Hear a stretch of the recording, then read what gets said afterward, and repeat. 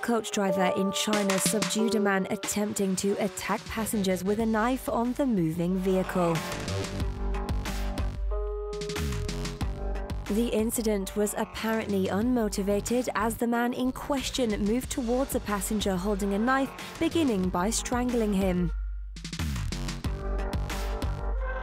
After the passenger cried for help, he made his way to the driver, shouting at him to stop the vehicle. However, before this was possible, the attacker began stabbing other passengers who fought him off. Together, the driver and 3 helpers eventually subdued the assailant, taking control of the knife.